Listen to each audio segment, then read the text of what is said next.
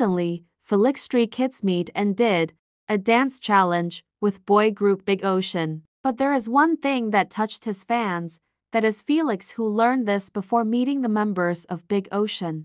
In the video Stray Kids, SKZ-TALKER Ep.66, which was released on Wednesday, July 31st, Felix is seen learning some sign language. Felix is seen learning some sign language before meeting the members of Big Ocean in order to communicate with them. Felix even asked the staff of boy group Big Ocean whether the sign language he had learned was correct when communicating with the boy group members.